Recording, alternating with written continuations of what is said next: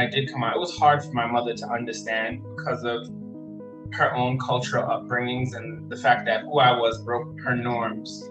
And it hurt me to know that it mattered so much to her. And I've learned that the world goes on no matter what.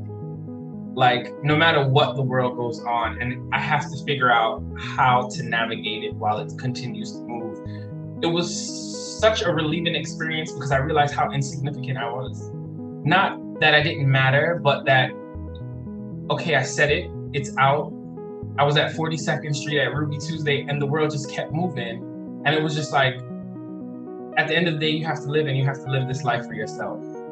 And whoever you choose to be and however you choose to live your life, whether you are born this way or you feel you've chosen this way, find comfort in it.